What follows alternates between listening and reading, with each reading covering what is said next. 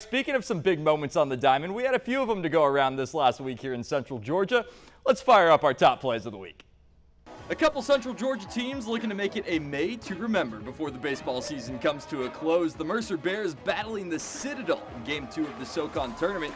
Josh Farmer went out with a bang. 9 full innings, 6 hits, 1 run, and 5 strikeouts to show for it. Here's a few of them.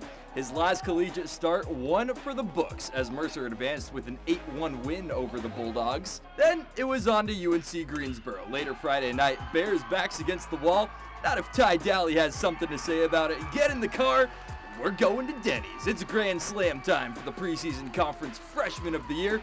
That right there would put Mercer in front 4-3, but it would not be enough against the Spartans. Mercer's season comes to a close in Game 3 of the SoCon tournament. More playoff action on the high school side now. A little rain isn't going to scare away the John Milledge Academy Trojans. Going for the sweep against Pinewood Christian.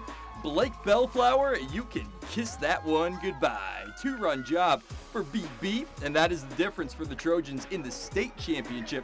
Who's going back-to-back? The Trojans are going back-to-back. Congratulations to Coach Starley and his group on another great year, and those are your top plays of the week. All right, exciting times for sure. That does it for now in sports. Taylor, what's going on over there?